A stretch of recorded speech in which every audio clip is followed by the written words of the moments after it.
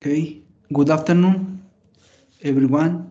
Let's start with the afternoon session. Please turn on the camera in all the time for this presentation. And we start with the next talk, the first talk, improving thermal stability of perovskite solar cell through interface modification by lead sulfide quantum dots. Please, Evelyn. Okay, thank you. You could start, please. Okay.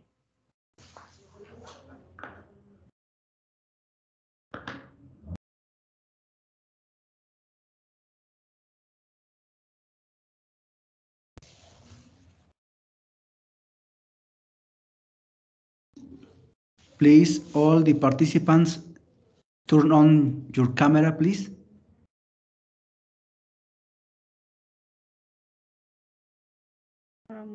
Hello, everyone. I'm Evelyn B. Díaz-Cruz, postdoctoral research at the Universidad Autónoma de Querétaro, and I am going to introduce you the topic improving thermal stability of perovskite solar cells through interface modification by PBS quantum dots.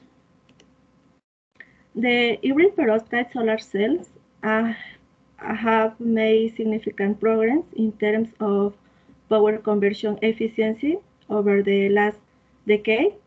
The severe instability of this device under real operational conditions is the major challenge for commercialization. It is well known that metal halide perovskite solar cells can degrade when exposed to moisture, oxygen, heat, light, mechanical stress, and reverse bias. It has been reported that perovskite decomposes slowly at 65 to 85 degrees Celsius, which is the temperature at which solar panels are typically exposed under environmental conditions, and decomposes rapidly at 135 to 150 degrees Celsius, which is the high temperatures at which encapsulated solar cells are tested. Hence, inhibiting the mobilization of iodide ions may be able to prevent the phase change, as we see them in the figure. To achieve the increasing perovskite solar cell stability requires a deeper understanding of how perovskite devices degrade under various environments, moisture, light, heat, oxygen, reverse bias. So electrochemical impedance spectroscopy is a very effective technique for analyzing charge transfer and transport process in solar cells. In particular, electrochemical impedance spectroscopy analysis of perovskite solar cells has revealed a so wide range of behaviors.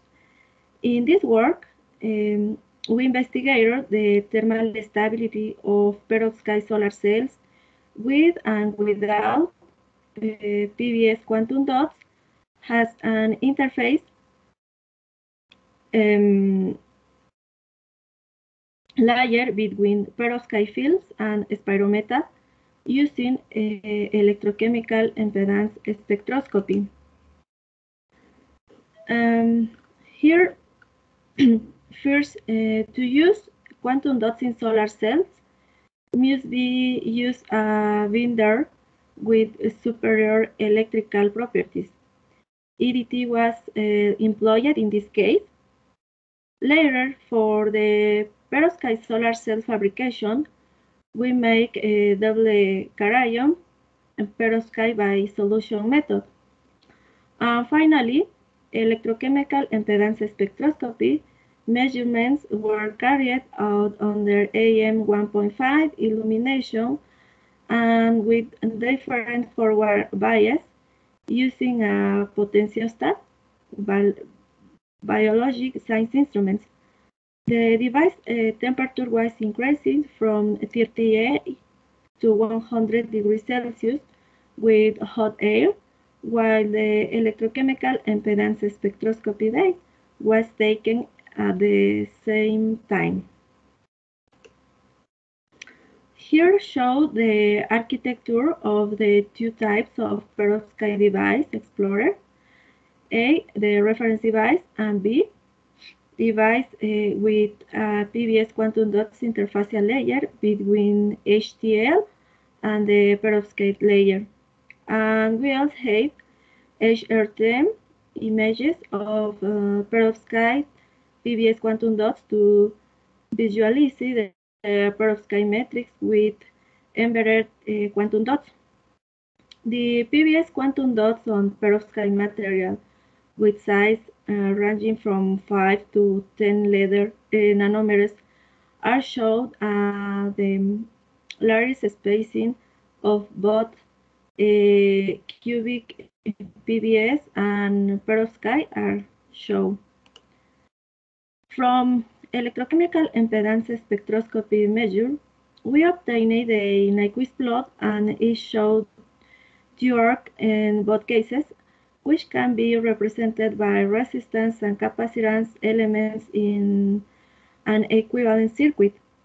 The first arc for the reference device is smaller at low voltage, minor 0.4 volts, indicating a lower high-frequency resistance and improved charge extraction. However, when the temperature increases, it is observed that the size of the arc increases, and consequently, an increase in the charge extraction resistance is reached. However, as the temperature rise, the size of the first arc increases due to increased charge extraction resistance, suggesting a degradation. Although the arc in the device with PBS quantum dots are greater at 38 and 16 degrees Celsius than in the reference device. When the device is heated to 100 degrees Celsius, the arc diameter in the device with PBS quantum dots are smaller than in the reference device, indicating a lower charge extraction resistance and consequently a more efficient and stable charge carrier collection. The equivalent circuit was used to feed the experimental electrochemical impedance spectroscopy data. The circuit depicted in this figure was used to obtain good fit, where RS is the series resistance related to the contact resistance and the FTO resistance, high frequency resistance, and capacitance high frequency describe high frequency behavior, while RLF and CLF elements correlate to low frequency components. A constant phase element was used instead of an ideal capacitor to model. The low frequency resistance in a device using PBS quantum dots reduces the temperature rise spatial inhomogeneity induced by defects and impurities in the interface.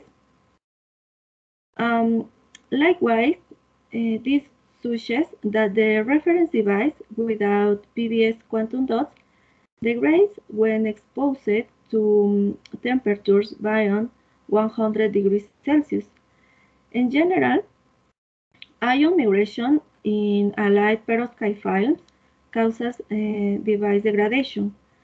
At highest temperatures, 85 degrees Celsius, iodide ions can diffuse into the spirometal. The diffused iodide ions prevent oxidation of spirometal, and reducing its conductivity. Hence, we propose that the interfacial layer of PBS quantum dots incorporated between the perovskite layer and the spirometad acts a diffusion barrier for ions as well as for the charge extraction. This explains why the high frequency resistance in the device with PBS quantum dots is higher at low temperatures, 38 degrees Celsius, but lower at higher temperatures, 100 degrees Celsius, where the degradation is more drastic due to accelerated ion migration. As a result, the device containing the PBS quantum dots reducing ion migration, which is seen as significant reduction in high frequency resistance.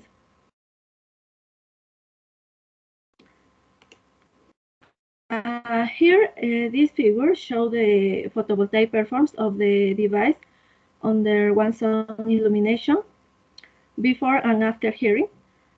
The results show that the solar cell with PBS quantum dots outperforms the reference device, especially in terms of open circuit voltage, resulting in a maximum power conversion efficiency of 13.42%. Previous research in quantum dots films found a similar trend, which was attributed to improve carrier transport and lower stud-band gap transistor-assisted recombination, resulting in improved charge collection in the device. In order to monitor the stability of perovskite solar cells as the temperature increases, we follow with the evolution of the photovoltaic performance after heating to 100 degrees Celsius. According to our finding, the perovskite PBS quantum dot solar cells maintain 94.3% of open circuit voltage, 84% of short circuit current, and 74.7% of power conversion efficiency. In comparison, the photovoltaic parameters of the reference device maintaining to 98.7% of open circuit voltage, 62.8% of short circuit current, and 55.5% of power conversion efficiency. As a result, as the temperature rises above 100 degrees Celsius, the performance of the reference device begins to deteriorate more, notably, which is most likely due to perovskite degradation by ion migration, as evidenced by electrochemical impedance spectroscopy results. And finally, conclusion, this study compared two types of heated perovskite solar cells, one without and one with PBS quantum dots interfacial layer incorporated between perovskite films and the spirometad. Based on our finding, we concluded that the interfacial layer of PBS quantum dots can aid in improving the thermal stability of perovskite solar cells, which can be degraded due to ion migration when exposed to high temperatures. When the PBS quantum dots layer is incorporated over the perovskite layer, the mobley ions are trapped and prevent from migrating, thus providing phase transition. This is reflected in the JV characteristics, which show that after heated to 100 degrees Celsius, the device with PBS quantum dots maintains 74.70% of its power conversion efficiency, whereas the device without PBS quantum dots loses more than 15% of its power conversion efficiency. Although there is still much work to be done with quantum dots to improve the stability of perovskite solar cells, this research sheds light on their role in preventing thermal degradation. Thank you. Thanks, Dr. Evelyn. Questions?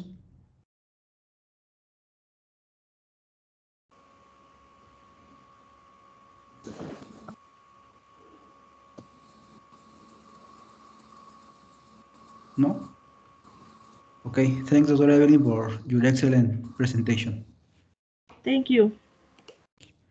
The next speaker is here now. Yes, doctor. The next speaker is ready. Okay, thanks. Okay, the next presentation is, the title is Numerical Optimization of Materials Properties for High Efficiency Copper Indium Selenide Thin Film Solar Cell using SCAPS 1D Simulator. Please. Hi, thank you. Hi everyone, good afternoon. Can you see me in my presentation? Yes, now, yes. Okay. Let me make it bigger.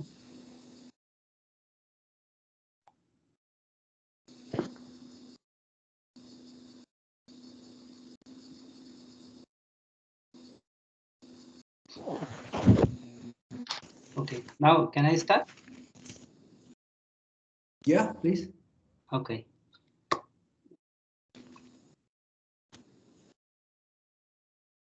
Hi everyone. Today I'll be presenting my work, my research work in CISe International Conference here with the title of Numerical Optimization of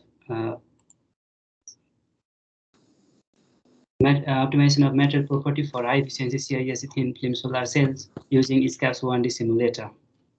So I will talk with these contents in this presentation. So starting from the objectives, so the main objective is to study the CISe thin film solar cell device performance using SCAPS 1D simulation, and also interpret the results, optimize the material parameter used in the CISe thin film solar cells to obtain the high device performance. And finally, analyze and compare the results after replacing the experimental parameters of CISe and CDS, replacing to the optimized condition. Here in introduction, you note that wafer-based crystalline silicon solar cell has dominated the PV market with a share of 85% due to its good photovoltaic properties and its earth abundance. So, although it is mature technology, it has indirect bandgap and low absorption coefficient. Due to this, it is needed high quality and quantity of the material for absorbing solar energy. So because of that, the production cost of the solar cell is high. For industrialization, the solar cell is needed high efficiency and cheaper. So the CISe and CIGSE chalcopyrite-based thin film solar cells attracted in the solar cell in the PV market due to its advantages of direct bandgap, high absorption coefficient, very good stability, and high efficiency, record efficiency in thin film solar cells, which is like almost very few, around 2 or 3 micrometer of the material can absorb the solar energy completely.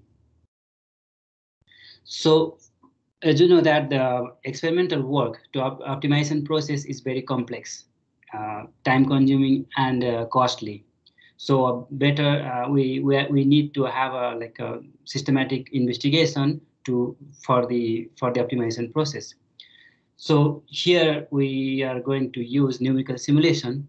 Might be the best option, which is a theoretical model, can help to interpret the physical phenomena and behaviors of the semiconductor device.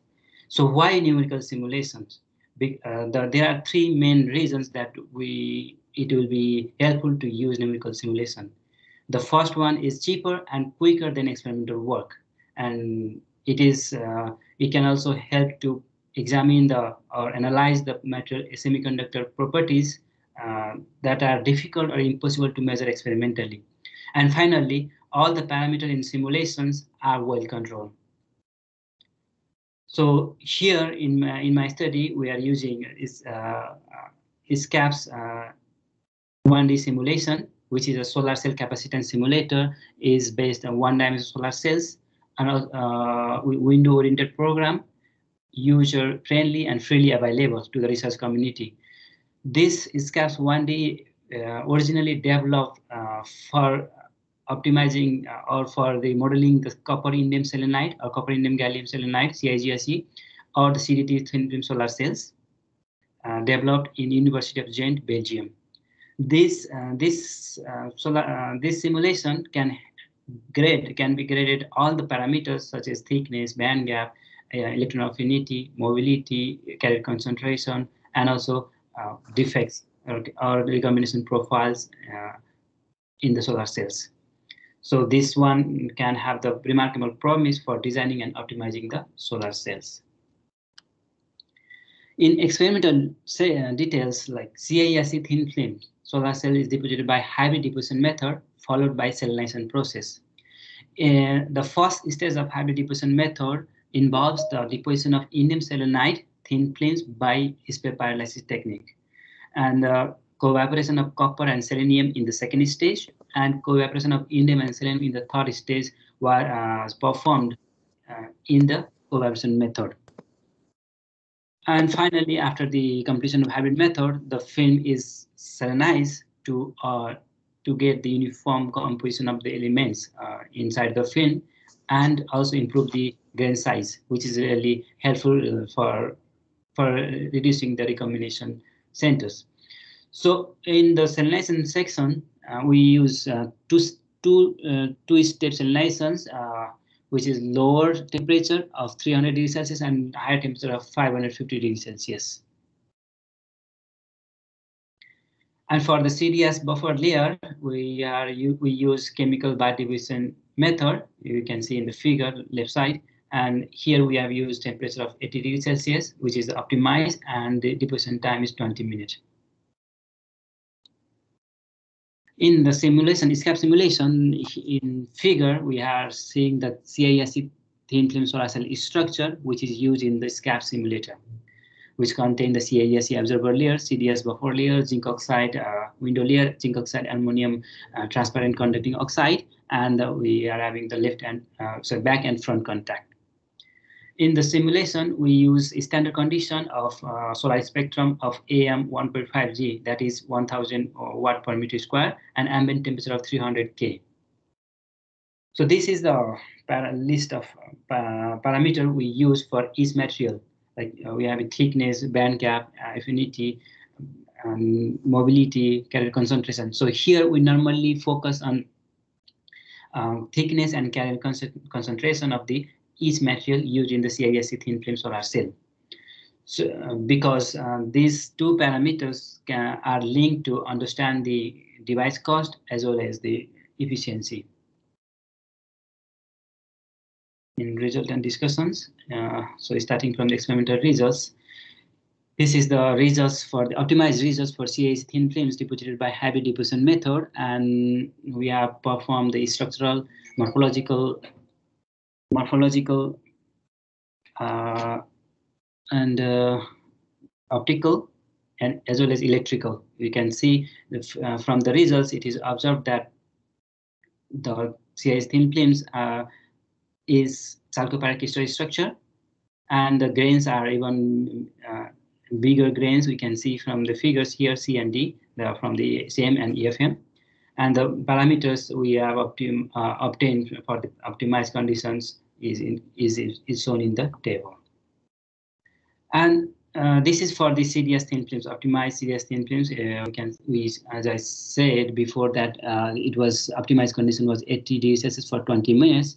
And from the results, it is found that the CDS thin films is hexagonal crystal structure. All the parameters is shown in the table below. So the main focus is in the SCAP simulation results. So I will start from here. The numerical is first I started to work on the different CISe thin thickness, while other parameters remain constant. So the thickness of the CIS thin film is increased from 1 to 10 micrometer, and it is observed that all the solar cell parameter has enhanced because with the increase in the thickness, the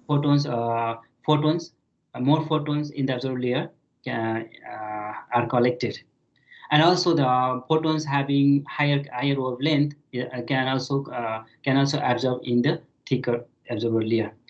In low thickness, we're having the low performance. That might be due to the back contact recombination, because with at low thickness, the space charge region and back contact is near, and the chances of recombinding the generated charge carrier is high. So that's why at low thickness of the CIS thickness, the performance reduces. And then after we started to work on the CIS, different carrier concentration of CISe, we know that VOC, open circuit voltage, is directly related to the CISe carrier concentration, and it is seen that when carrier concentration increased from 10 to the power 14 to 10 to the power 18, the VOC increased from 439.3 to 696.4, and it observed that the maximum efficiency of 22.23% at 5 and 10 to the power 16. So after, with increasing from 10 to the power 16 per centimeter of carrier concentration of CISe, the semiconducting property degrades and it changes into metallic conductive state, which enhance the recombination states or centers in the film and degrade the performance after the at higher value than 5 and 10 to the power 16 per centimeter cube. Then they study work on different CDS thickness, and from is like we focus on narrow, very small thickness, because the CDS thickness is normally needed very low to prevent or to pass all the photon to the observer layer. So here we varied 20 nanometer to 100 nanometer. The efficiency is slightly increased. It might be with the increasing of this range, the quality of the CDS layers will increase and the performance is increased. But at very high thickness, the absorption of the photons will be in this CDS thin film and blocks the photons to reach in the observer layer and reduce the performance. But at very high, very low, very thin CDS thin films, it contains defects or pinholes, we can say, also alternate path for the generated charge carrier, and subsequently it impacts on the series resistance, and finally the fill factor decreases and reduce the device performance. And we also worked on the similar CDS carrier concentration, and here the VOC is decreased from 631.6 to 612. The carrier concentration of the CDS is well, and the fill factor increases greatly from 35 to 82.67, and finally increase the 9.83 to 22.81. So the increase in the carrier concentration decreases the barrier potential of the junction, and which also help to improve the device performance. And as you know that after 10 to the power 17 carrier concentration, the device performance is high and constant.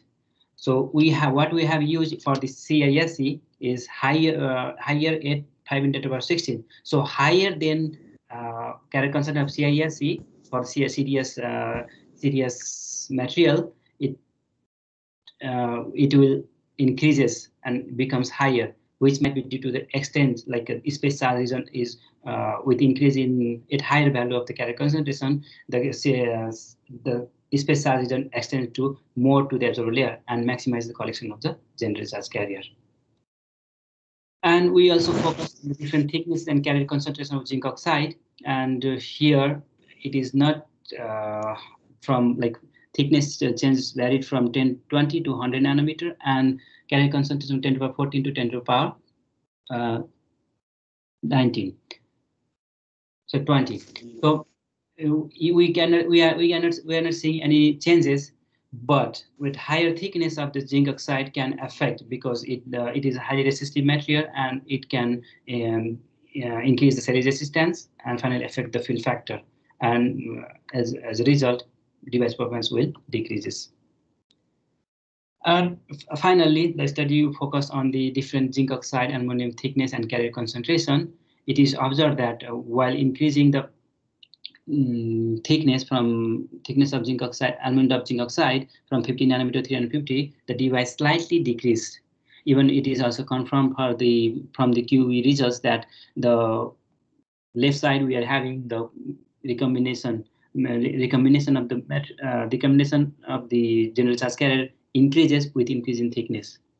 So lower thickness is preferred for this material also. And while we cannot see like very significant changes at different carrier concentration, but from the Q results, it is showed that the recombination of the general charge carrier increases at lower carrier concentration. So it should also be higher carrier concentration than observed earlier. So finally, we optimize the CISe thin film solar cells for getting high efficiency and as low, like by consumption of as low as possible materials, low thickness, I can say. So we are achieved 22.81%, which is nearly to the experimental record efficiency for CISe thin film solar cells, that is 22.9%. And these parameters can help to obtain the high efficiency, because it seems like these results is somehow resembles with the practical results. And after that, I mentioned that experimental results for CISe Diaz, these parameters replaced to the optimized CIScaps conditions, and it is observed around 20% efficiency, showing that the optimized conditions what we observed from our lab can have also potential to obtain high efficiency. Finally, in conclusion, we have successfully analyzed or optimized the CISe thin film solar cells from the SCAPS 1D and obtained 22.81% of efficiency. And after that, we replaced the parameter of CISe and CDS thin films to the optimized condition and observed 19.35%. So this simulation can help to can provide an idea or for doing the practical work. So at last, I would like to acknowledge our MRE group, the SCAPS, and CC, Sinve staff, Conacyt, CES group, Biblioteca, and library, sorry, and professor from the CES, and people from the CES, all the technicians who helped me indirectly, directly. And thank you very much for your attention. Thanks, Doctor. Questions?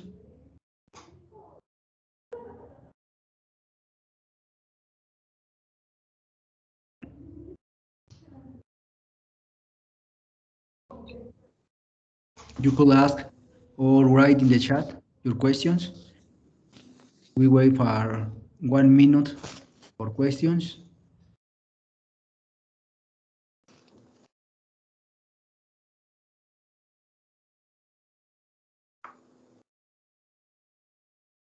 No question? Okay, thank you so much for your excellent presentation. Thank you very much for giving me a chance to present. Thanks. Okay, we have time, please 2 minutes in order to start with the follow presentation. Yeah, 2 minutes.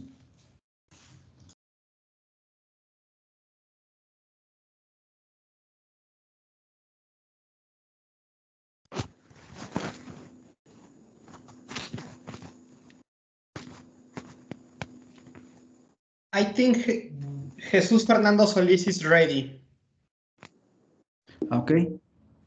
You ready, Fernando? Yeah. Yes. Okay. Okay, the next presentation is double ETL in ITO free poly3 exil thiophene based organic solar cells. Please start, Fernando.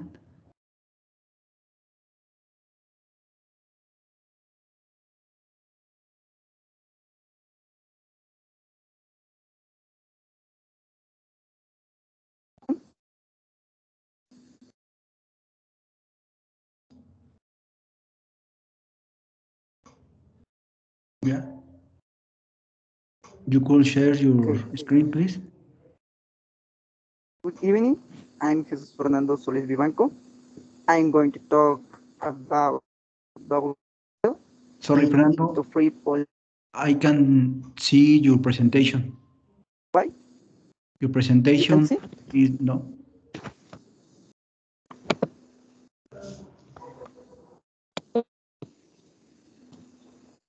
Can you see now? No.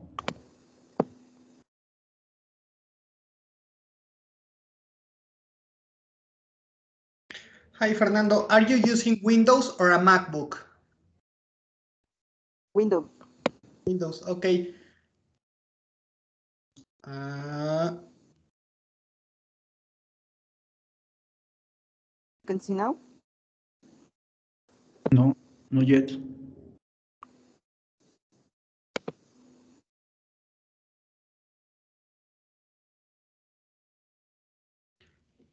I think you have some internet connection problems. Perhaps you can turn off currently your presentation, turn off your camera, and then turn off your presentation so we can see your presentation perhaps.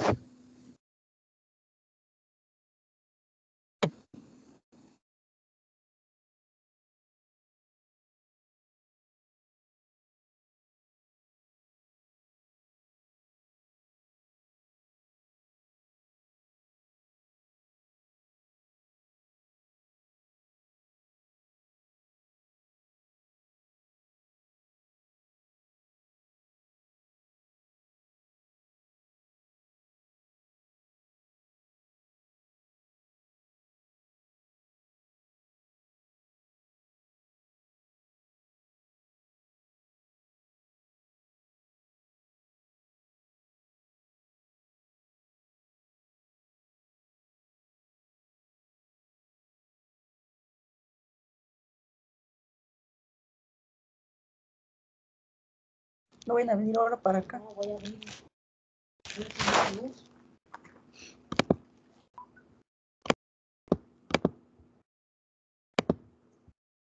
Can you see the presentation now? Yes, No. it is visible. Okay.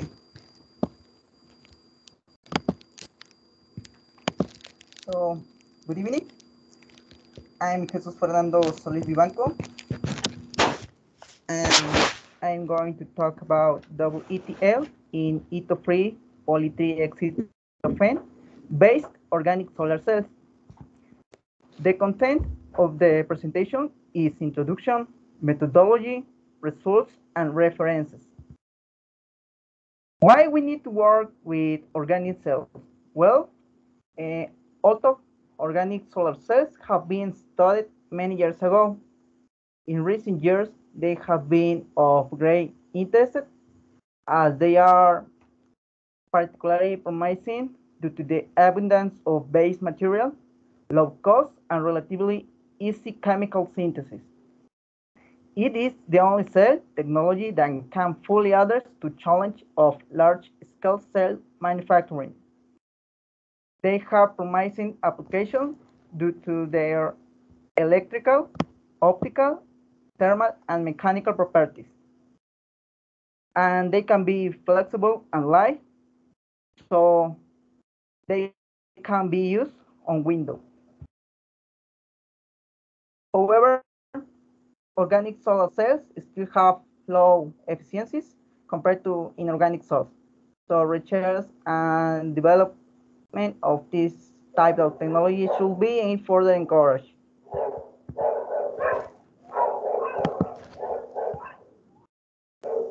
In this world, The organic cell shown in figure 1 was proposed. And we can initially see a layer of fluorine tin oxide, which is less expensive and has great thermal stability over 350 degrees compared to indium tin oxide. This is beneficial because titanium oxide is deposited on it, which must be annealed at 550 degrees to reach the anatase phase. And subsequently, the PFN is deposited to obtain the double electron transport layer. This has the advantage of increasing the air stability of the cell, reducing the surface roughness, and having a high transmission over 300 nanometers. And this allows the active layer of P3HT-PCBM to be deposited, since it has an absorption range of 300 nanometers to 650 nanometers. In addition, it is considered relatively low cost, as well as relatively stability and scalability. After that, a whole transport layer of molybdenum trioxide is deposited, which can increase the lifetime and decrease the stability in the air. Finally, we deposit silver as a metallic contact, which is known to have good electrical properties. The methodology followed was the following. First, substrates must be cleaned in ultrasonic bath using soap, acetone, and ethanol for 15 minutes each one. After that, the titanium dioxide solution was prepared and deposited in a spin coating to later be annealed at 550 degrees for 1 hour, obtaining a thickness of 17 nanometers. Following this, the PFN solution was prepared, deposited, and annealed at 100 degrees for 8 minutes, obtaining an approximate thickness of 10 nanometers. And then the active layer was made and deposited in a spin coating and annealed at 100 degrees for 8 minutes, obtaining a thickness of 250 nanometers. Subsequently, the molybdenum trioxide was deposited in a physical vapor deposit system, obtaining an approximated thickness of 10 nanometers. Finally, the silver was deposited using the same equipment, obtaining a thickness of 100 nanometers. In this part, figure 2 shows the same the energy level diagram of organic solar cells constructed. It is observed that both titanium dioxide and PFM present ideal characteristics to be used in the structure, since titanium dioxide has a conduction band of 4.2 electron volts, while PFM presents a work function of 4.2 electron volts too. This allows proper transport of the negative charge carriers from lowest unoccupied molecular orbital, called LUMO, of the PCBM to the transparent conductive oxide. Also, in this part, there is no energetic difference between the PFN and the titanium dioxide interface. Continuing with the analysis, it is observed that the active layer shows a delta LUMO, this part, of 0.6 electron volts, this being enough energy to dissociate an exciton in an electron and hole pair. Furthermore, the difference between the highest occupied molecular orbital, called HOMO, and the LUMO of the acceptor polymer is equal to 1.3 electron volts, whose value is considered to represent the maximum theoretical open circuit voltage that a solar cell can reach with this active layer. However, it can be verified that the maximum voltage in practice is really close to 0.6 electron volts.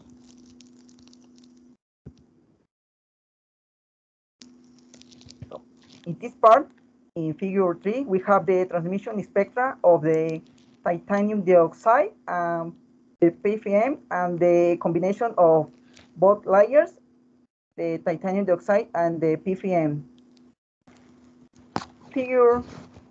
In this figure, titanium dioxide transmission starts around 300 nanometers and increase from 58% to over 90% after 400 nanometers.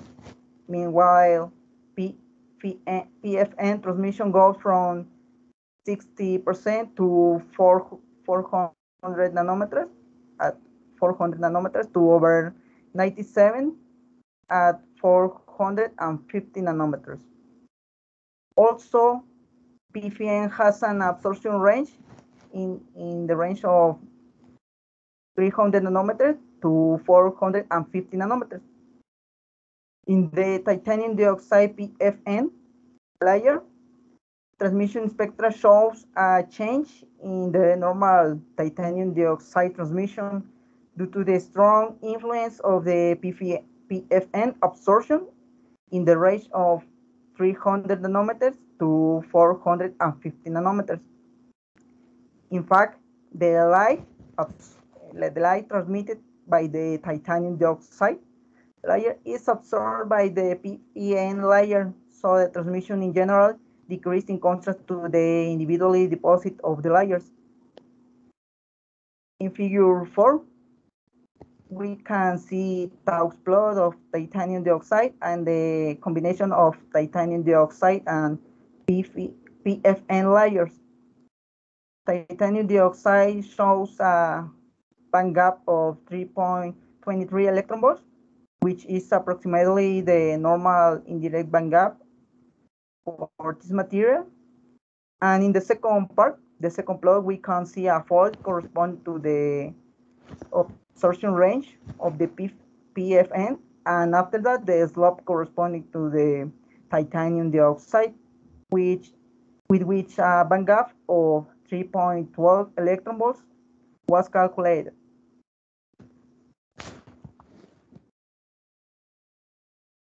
In table 1, figure 5 shows the results of the devices built. PFN and titanium dioxide show very similar energy conversion efficiency. We have approximately 1.5%, and which is far exceed when both layers are combined in the same device, obtaining around 4%. In both cases, practically, it's 2.5 times more efficiency after use a double ETL. Due to its polymeric properties, the PFN is in tune with the PCBM, increasing the interfacial contact surface and having a very slow energy difference, efficiently extracting the negative charge carriers, and which is observed in the high open circuit voltage, in this case for PFN. On the other hand, the titanium dioxide generates a good contact with the fluorine oxide when merging and reaching the anatase phase at 550 degrees, increasing the current density and the fill factor with respect to the PFN. But by using both electron transport layers, the benefits found in this are added and electrons can flow more efficiently from the acceptor to the acceptor polymer to the transparent conductive oxide. In table 2, we can see electrical properties of the best constructed cells against a typical organic solar cell that has the structure indium tin oxide, P.PSS, the active layer, and with a metallic contact of aluminum, in which case shows a 5% of power conversion efficiency.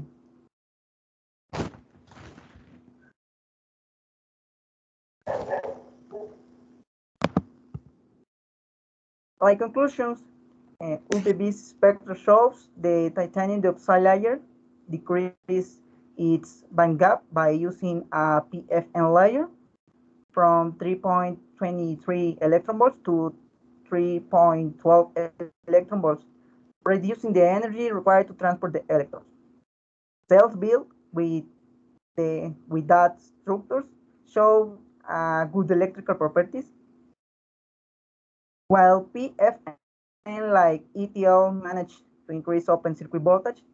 Titanium dioxide has a considerable impact on short circuit current density and fill factor.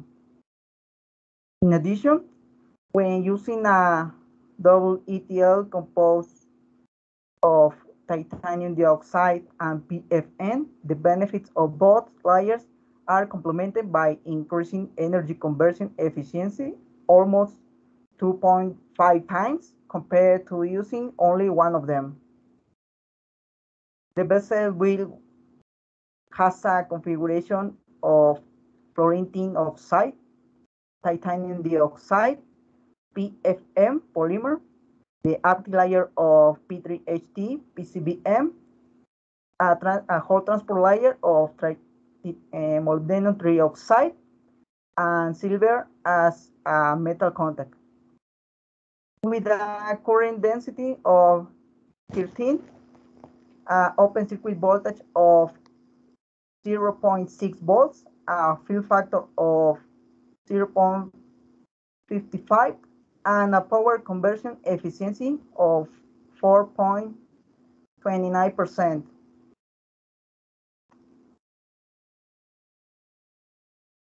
These are the references using in this work. And thank you so much. If you have questions, can you tell me? Okay. Any questions?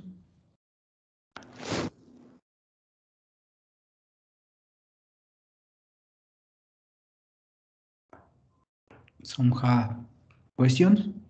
No?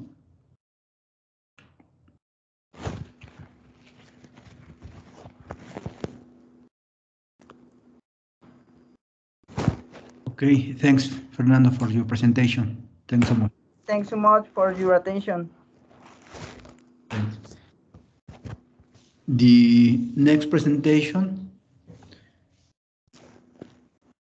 will be the title is Graphene for a Green Environmentally Methodology with Organic Surfactants. Please, Bruno, you can start.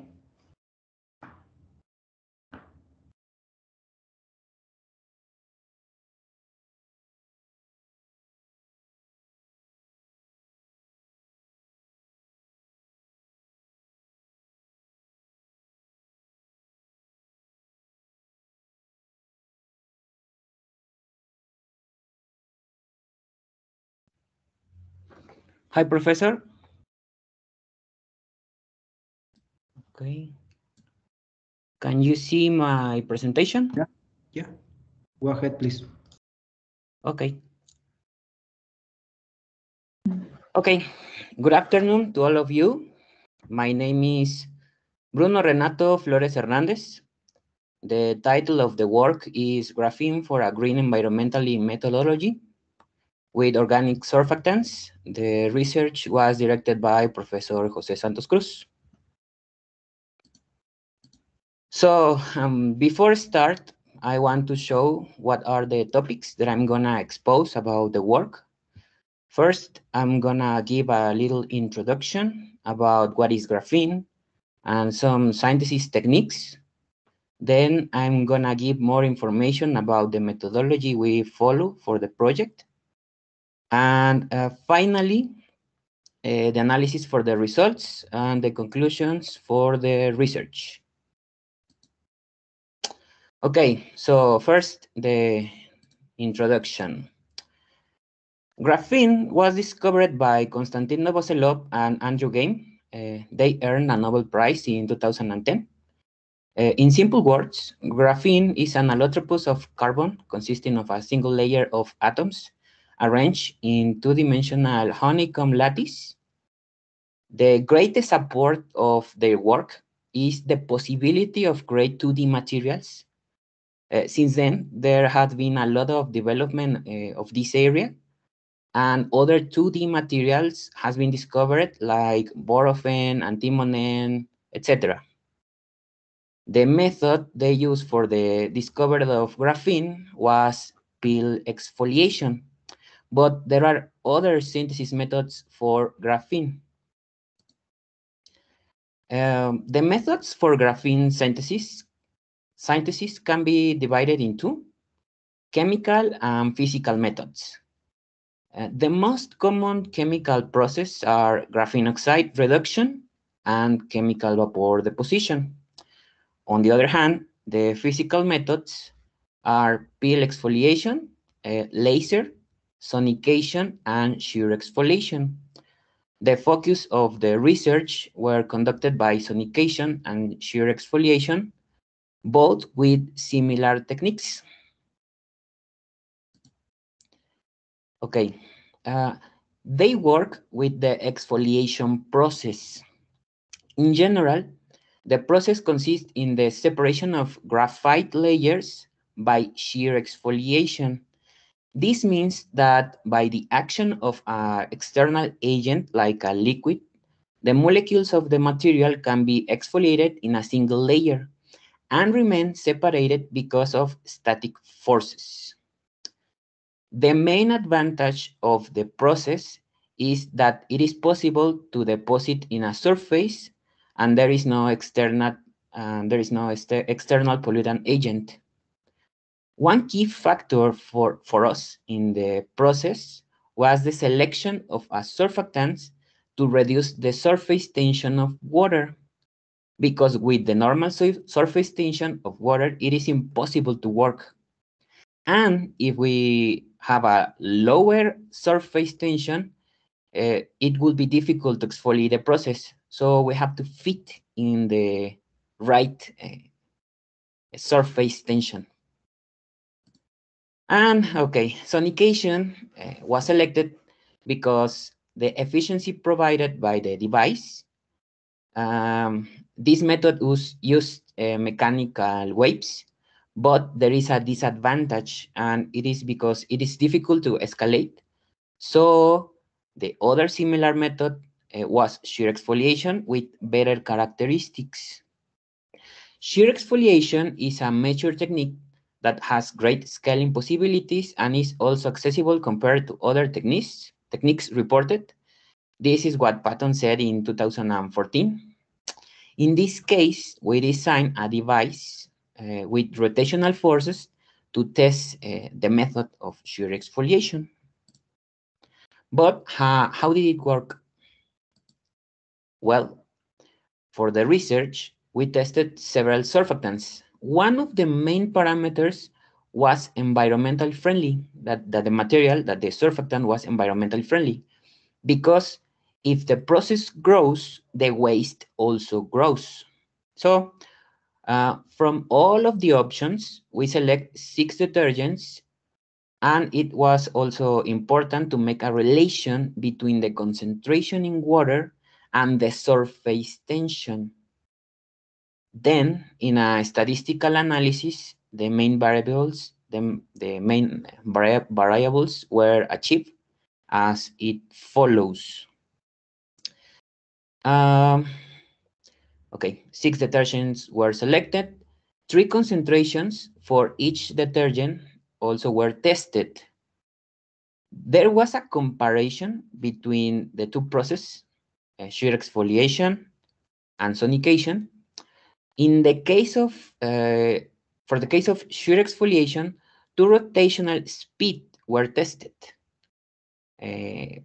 11,000 RPM and 27,000 RPM. And two frequencies for sonication were tested, 75% and 100%. In this case, to name the samples, the first number corresponds to the detergent type, the second number is the level of concentration, and the third number is the level of speed or frequency.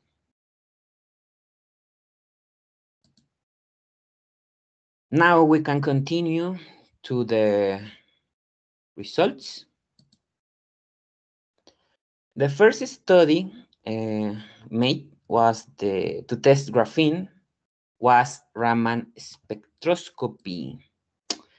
So in this case, figure 1 corresponds to the best sonicated samples of every surfactant.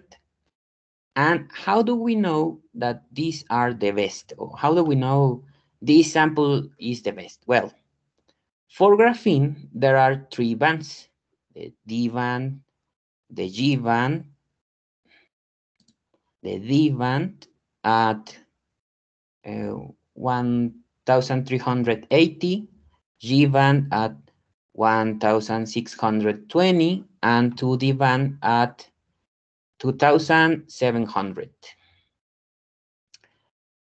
The relation between the intensity and the thickness of the D and the G band is related to the size and the number of impurities in graphene. The greater the thickness, more impurities there are in the sample. And also the 2 band give us special information about the number of graphene layers stacked. In this case, the sample 231, 232, 331, and 332 and 531 achieve a low number of layers. Okay.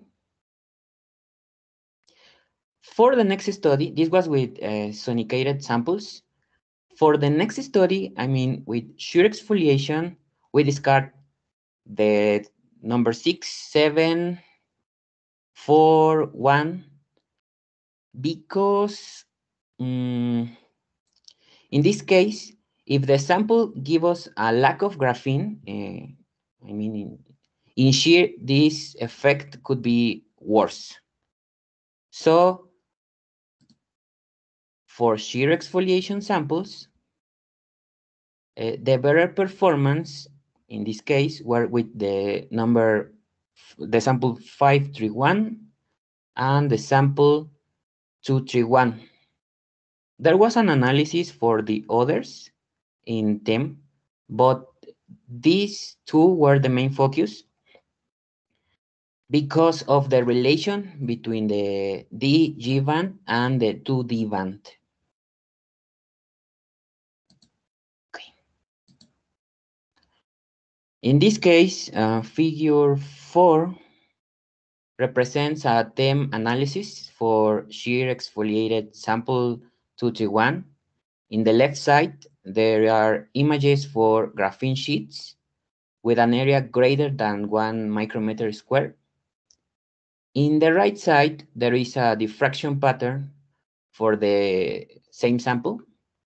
The main information here is that in the 3 graphs below, these ones, the 2 peaks inside, I mean these ones or these ones or of the 4, 1, 2, 3, 4, the number 3 and the number 2 and the number 3,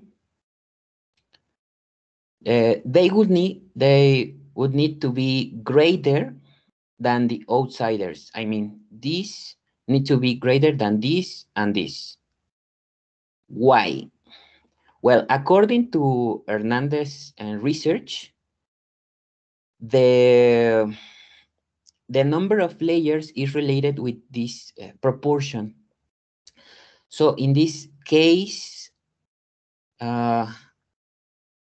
although there is some graphene sheets, they should be more than 10 stacked.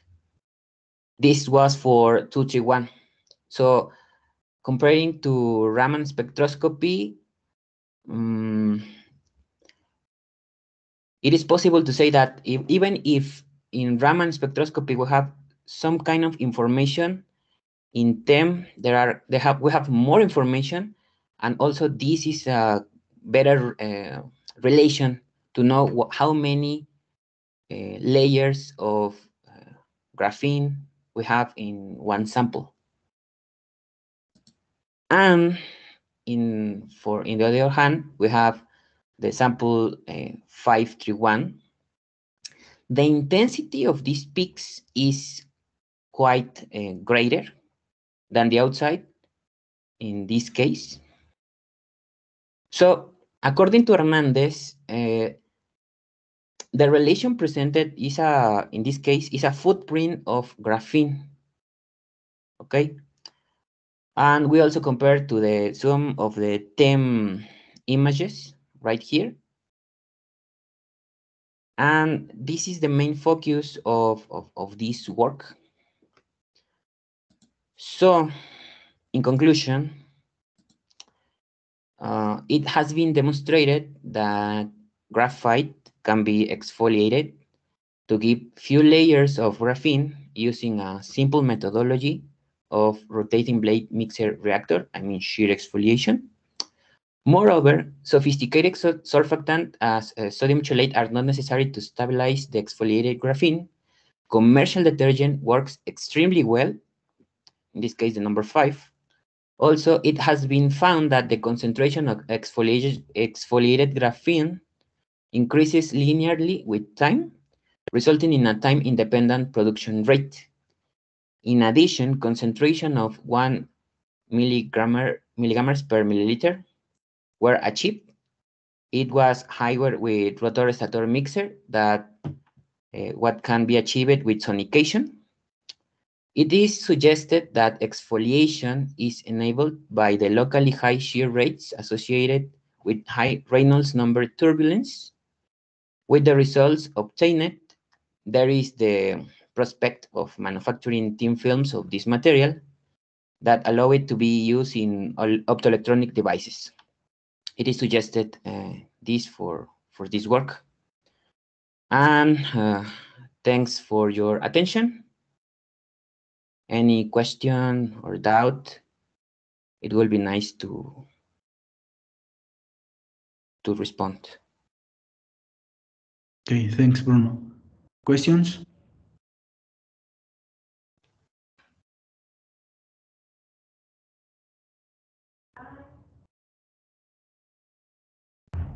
Okay, if not, thanks for your attention again. Thanks so much, Bruno. The next speaker is here, Luis Dorian Valencia. Luis Dorian, are you ready? Okay, thanks. The next title of the presentation is Numerical Study of the Recombination Profiles in Copper Indium Gallium Selenide DIM Films Solar Cells through Silvaco Atlas Simulator after using experimental parameters. Please, Luis, push or share your presentation, please, and start.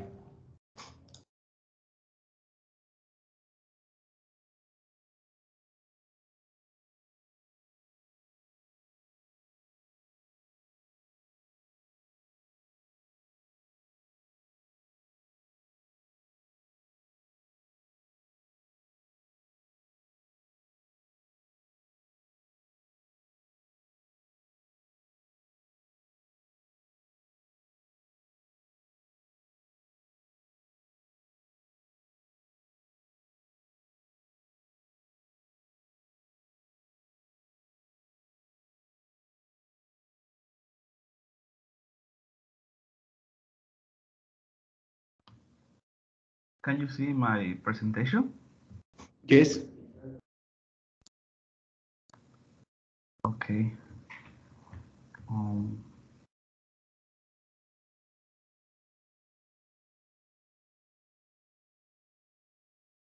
Okay. Wait.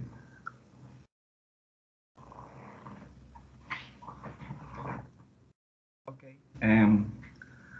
Hello, good afternoon. My name is Dorian Valencia.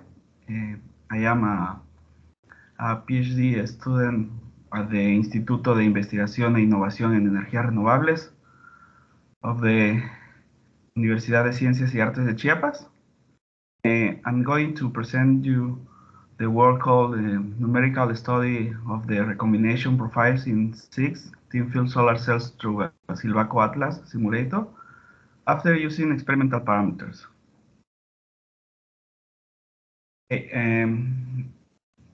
Our conventional energy sources are in more critical condition every day to meet human needs, and in addition to the strong ecological impact that continues to depend on these fossil sources means.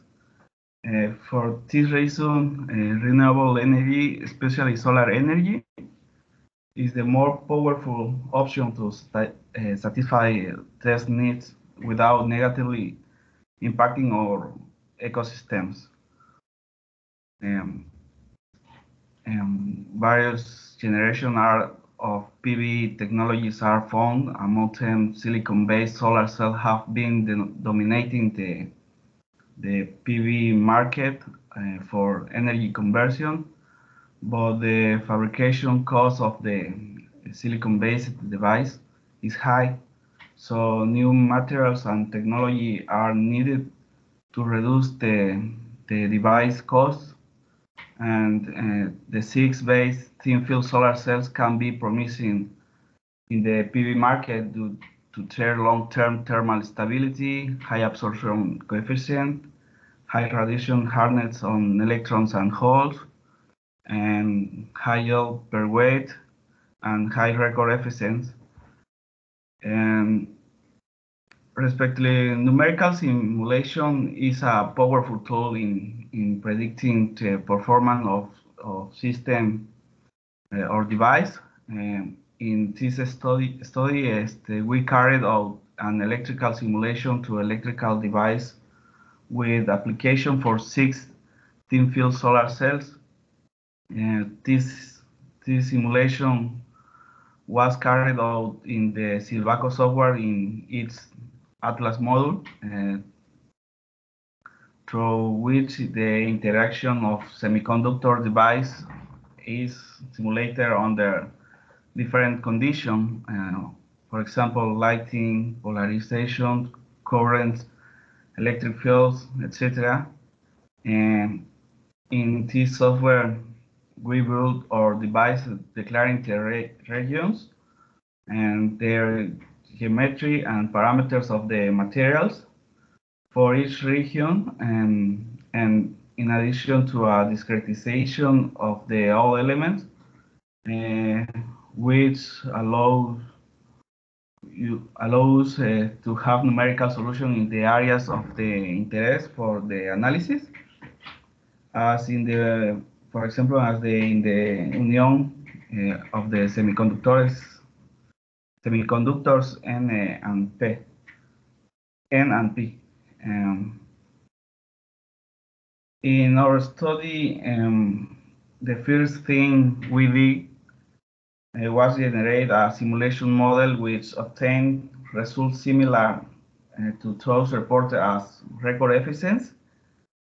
All the parameters used in this first model were obtained from the consulted bibliography, and several interactions were carried out in the parameters that handled some value margins until we adjust our results on the record values. And in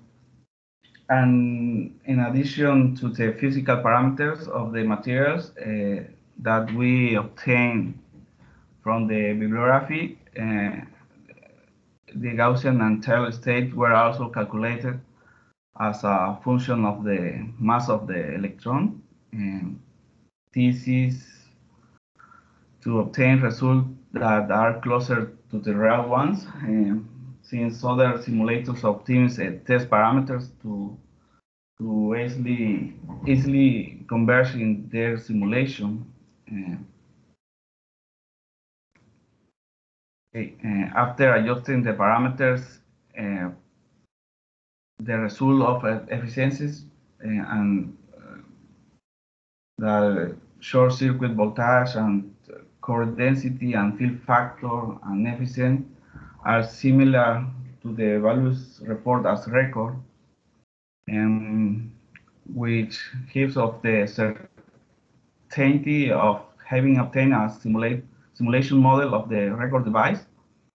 And regarding the recombination rate, it increases strongly when the thickness of CDS increases, and this round of recombination rate at the high thickness of the CDS buffer layer is mainly due to the increase in the surge resistance with the resin thickness of CDS. And the recombination rate is the 6 absorber layer remaining almost constant and lowered up to 0.35 micrometers far from the junction, and the recombination rate slightly start to enhance when the charge carried absorbed a distance more than 0.35 micrometer far from the junction. The rises recombination far from the junction might be due to the back surface recombination. And subsequently, we deposit of the absorbent layer 6 through the process called three-step irate, and which consists of a first stage depositing indium, gallium, and selenium by spray pyrolysis, and a second and third stage depositing copper and again indium, gallium, and selenium by co-evaporation to obtain the ideal proportion of materials such as indium and gallium. That is important parameter that we determine the band gap and obtain the desired structure of material. And finally, a salinization process is carried out to provide the treatment to the absorber layer. Next, a characterization of the absorbent layer was carried out, and profilometry to obtain the thickness that was 1.3 micrometers on average, and X-ray diffraction to determine the structural properties of crystallinity and orientation, which show a crystallinity structure of chalcopyrite. And the electrical characterization was obtained using the Hall method with a magnetic field of 0.55 torr, and the Raman and AFM analysis were performed, where the average roughness varied from 30 to 101 nanometers, which indicates the presence of small and large grains of the surface, and in addition to confirming the chalcopyrite structure for the absorbent layer. And the experimental parameters obtained from the characterization of the absorbent layer were thickness, mobility, concentration, resistivity, and band gap, and they were substituted in the record efficiency model that we had obtained at the beginning of the study. The parameters were obtained from samples deposited under 3 different substrates temperature conditions for deposition by spray pyrolysis, and 320 and 330 and 340 degrees Celsius. And the results, the JV curve for 6 thin films after replacing the experimental properties, I can be observing how the performance of the device change with experimental parameters than with theoretical parameters, and therefore included the experimental parameters of another layer should give and consistent interpretation of the performance of the device. The recombination curves for 6 after replacing the experimental parameters of the 6 are similar to before begin and replace. The recombination rate increased with a greater thickness of the CDS buffer layer, and the recombination rate was improved in the 6 absorbent layer after a distance of 0.34 micrometers from the junction. The recombination rate was very high for the 330 degrees Celsius sample, demonstrating that samples that have a high gallium concentrate contain a high recombination rate. In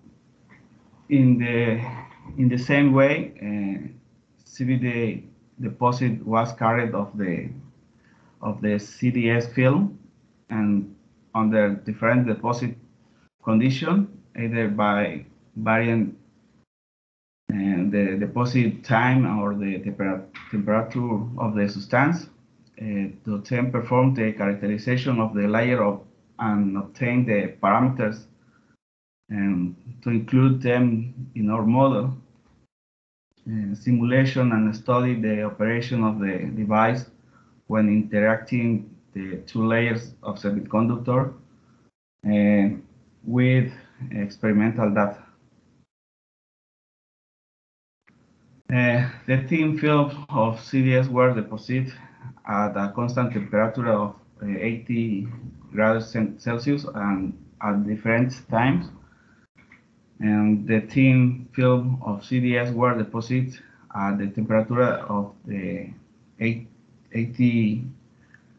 degrees Celsius for 20 minutes, showed better performance than the others. And this high performance is due to the very low thickness of the CDS buffer layer and the efficiency of 3 different 6 square and 40.65 and 50.33 and 40.24 for 6 thin films deposited and 320 and 330 and 340 degrees Celsius respectively. And the higher efficiency for 330 could be due to the high band gap and high carrier concentration than other samples, and the very low combination rate at CDS layer was found, showing and the CDS buffer layer is needed for better performance, and the recombination rate was enhanced with increase in the distance from the junction, although the recombination rate of 330 was increased at a higher distance from the junction, and 330 provides a better result because of the high quality of the material. By studying these properties, the simulation can guide to the experimental works. And conclusion, And the Silvaco Atlas simulation was performed to optimize the CISe structure, the influence of various parameters such as thickness, band gap, carrier concentration, and electron affinity of each layer used in CISe was studied and optimized of high performance. The efficiency of the optimized model for CISe was 21.92%, and the experimental results of the CISe and CDS thin films were replaced at the optimized condition, and device performance and recombination rate were thoroughly investigated.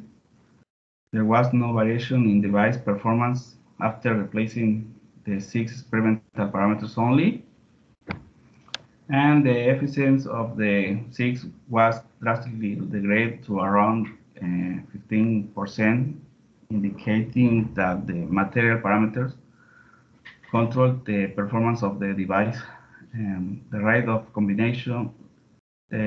recombination increase normally is the thickness of the CDS increase, and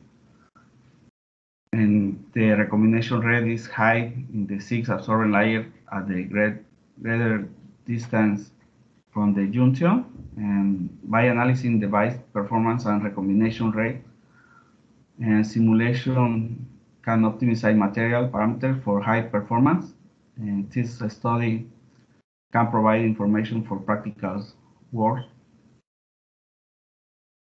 And thanks for your attention, and thanks to my university and to CISe staff for the facilities to carry out experimental study in their laboratories, and thanks to CONACYT and the entire group of collaborators who have supported me in this work. Thank you. Okay, thanks. Questions?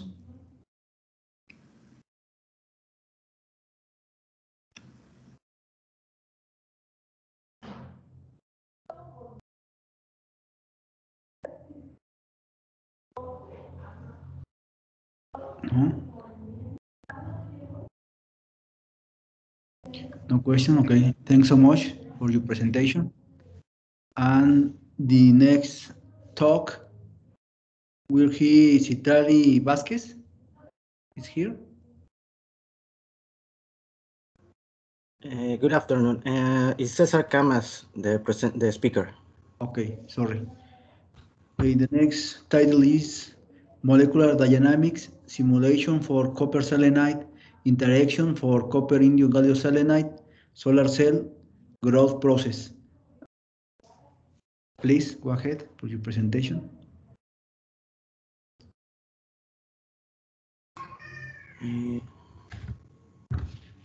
Can you see my presentation? Yeah. Yeah, okay, thank you. Thank you everyone for attendance this presentation. My name is Cesar Camas, and I'm from the Instituto de Investigación e Innovación en Energías Renovables that belongs to the Universidad de Ciencias y Artes de Chiapas. And in this occasion, I would like to present you the work titled Molecular Dynamic Simulation of Copper-Selenium Interactions for CIGS Solar Cells Growth Process. And for the purpose of this presentation, I divided into 4 parts. First, a brief introduction to the investigation, then I will explain the methodology used through this investigation, and then I'm going to discuss the results obtained, and finally I will give you the conclusions. So, as a brief introduction to this investigation, we can well, let me start saying that the thin film technology it has demonstrated the capacity to produce solar cells with higher efficiencies, and also to produce or improve the properties of some materials, and well, this is compared to those solar cells based on crystalline silicon. And well, the thin film technology, as we know, is based on layers that are made for several kind of semiconductor materials. These semiconductor materials, among of all these semiconductor materials, we found the copper, indium, gallium selenide, D-selenide, or also known as CIGS. Well, CIGS has some advantages, as other partners are mentioned. Well, they just mentioned the advantage of its absorption coefficient that is very large, between 3 to 6, 10 to the power of unit per centimeter, or an adjustable bandgap, varying or according to the this more indium or gallium indium molar fraction in the compound, or an exterior stability, among others properties. So this convert this material into a very effective material, a very good candidate to construct solar cells. Actually, in the current state of the art, we can find high efficiency solar cells based on this material that have around 24.3% of efficiency. And we study in 2 points of view this material, or other materials too. But this material we can study through experimental processes, or for a theoretical view or point of view. And we, in this study, we decide to use a molecular dynamics approach that is a computational approach that consists in studying or analyze the evolution of a system, or atomic or molecular system, through or over the time, calculating the force, and calculating this force through mechanical or classical mechanical, using the Newton's equation of motion. And it means that we can reproduce a system that has these properties with on knowing his positions of these velocities, this initial position and its velocities, and then applying some properties and some calculations from the interactions between the atoms, and then study how these atoms evolve through the time with these conditions. So we use this molecular dynamics approach for calculate some of the, or to reproduce a growth process, actually a second stage process of a co-evaporation method. So for this, talking about the methodology, we use some configurations and tools for the analysis. The configurations are the use of open source codes for the development of the molecular dynamics. We use, in this occasion, LAMPS to resolve this equation of motion. And through LAMPS, we describe into scripts the initial and structural configurations. And of course, we describe too the thermodynamics conditions and the output conditions. And all these models, these simulation models that we develop, then we analyze it with Obito. This is an open visualization tool. When we analyze the creation of bonds and other And we use other tools for analyze other structure issues from these models that we obtain. So the scripts are not the only piece in this in this molecular dynamics analysis or resolution. We need too an interatomic potential, but these interatomic potentials between copper and selenium, it is not easy to find in the literature or in the repositories, official repositories. And for the elements that are of the same nature as copper, this interaction between copper and selenium, we use interatomic potentials that are in official repositories.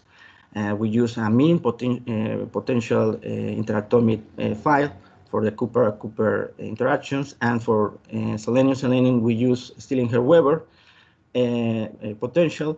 But for the copper and selenium interactions, we don't have the an interatomic potential, and even more, we don't have for the CISe structure, we don't have interatomic potentials.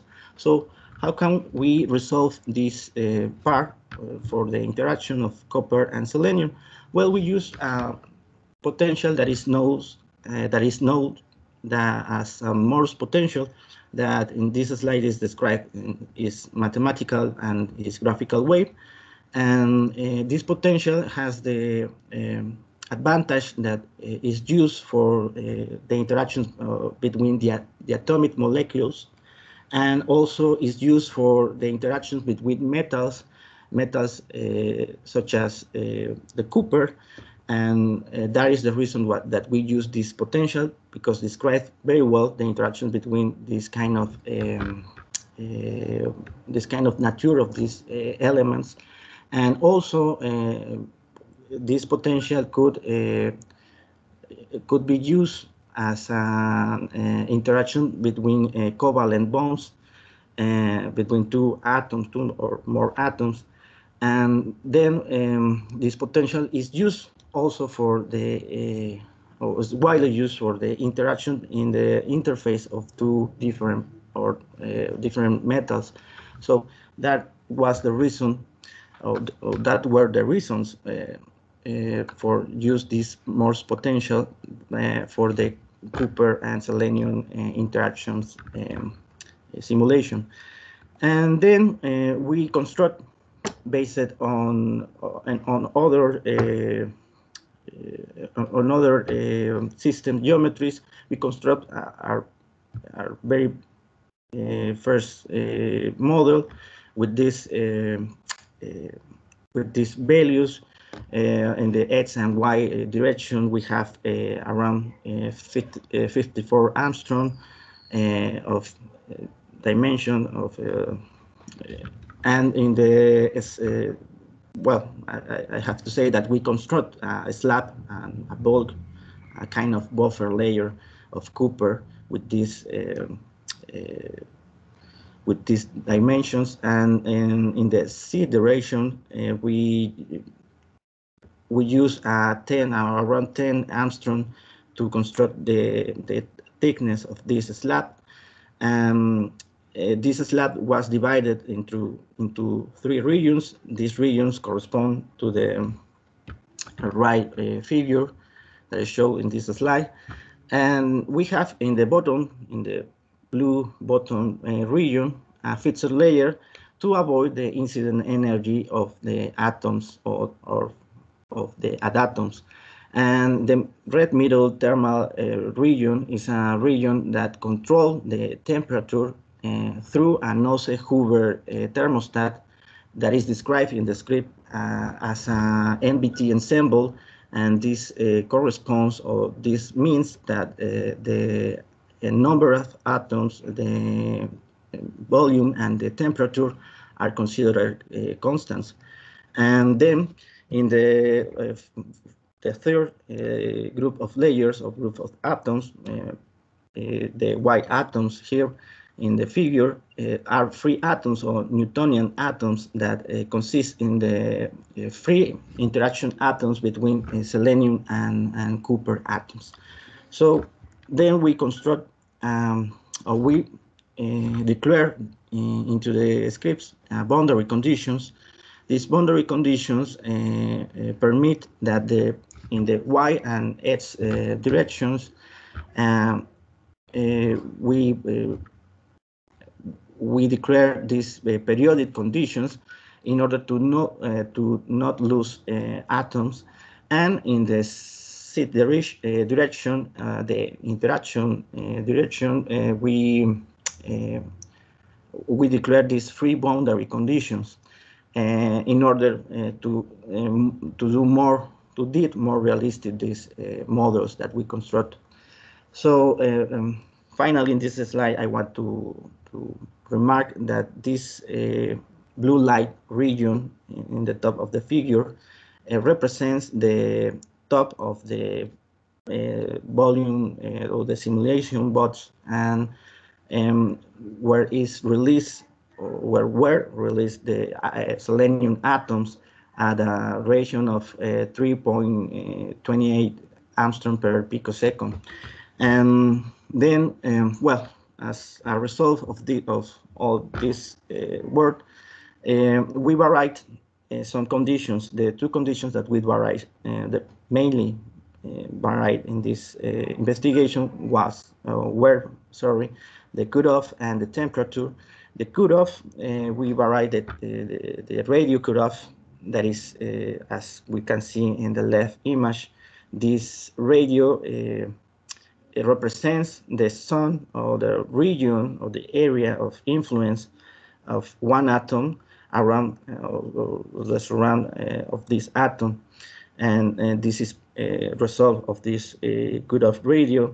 So this interaction between this atom and the other atoms into this region is described in this value. And this cutoff radio was varying from 1 to 4 angstrom, and then we varied also the temperature. And the temperature was varying between 325 Kelvin and this temperature of 550 Kelvin that correspond to the temperature slope of this process, of this stage. Well, we construct 24 simulation models, and for these models we have some results that we share in this slide. And as we can see in the slide or the figure to the right figure, if we vary the cutoff radio from 1 to 2.2 angstrom, no matter what temperature we were using, we found that the selenium atoms has in the interface between the surface of this slab, of copper slab, there has a weak interaction between them, or even the incident adatom energy cross the bulk of this slab. So we don't have good results between this range of cutoff radius. So something similar, similar occurs when we vary between 2.8 to 4 angstrom, and even we obtain not good results, because the majority of these models with these values represent a non-interaction between the atoms, between the atoms of copper selenium. But when we vary in the middle of this range of models, I mean the 2.3 to 2.8, we found better results, as in the C figure. Also, the best result that we obtained was for 2.5 Armstrong of cutoff radio and a temperature of 515 Kelvin. And in these models, we found a better stability in the models over the time. We found that this interaction between the atoms of selenium and copper in the interface of the interaction interface was better than other models, and then we did these models to evolve in a period of time to corresponding to 20,000 time steps. So these better results are also, or we can view all these results in the figure at the left that is zooming, and we can view this a better interaction and a stable interaction between these atoms, and this we hope that we can reproduce this, optimize this model to obtain better results with this, based on this model with 2.5 Armstrong. And well, as conclusions, we developed a series of simulation of Cooper-selenium interactions process using molecular dynamics method. As a first approximation, we use the hybrid overlay configuration to make possible the combination of these interatomic potentials between the same and different nature, copper-copper, selenium-selenium, and additionally, we specified these conditions for the interaction between copper and selenium based on the Morse potential. And moreover, we vary the velocity that is depending on the temperature, that is this control temperature that showed in the system geometry, and we vary the cutoff radius. We observed that better results were achieved when the temperature was set at 550 Kelvin and the cutoff was around 2.5 Armstrong. And these results are according with other theoretical results of Cooper-selenium interaction, and we hope that these models will optimize these models for obtain better results than we present here. And finally, well, here are some references that used in this presentation and over the paper for this CISe edition. And well, finally, we will, on behalf of the authors of this work, we would like to thank to the organizers of this CISe 2021 edition, and also we want to thank to CONACYT for partially support this investigation through the Frontier Science 2019 with the project with this ID. Well, and obviously, thank you for your attention. Thank you for the presentation. Questions?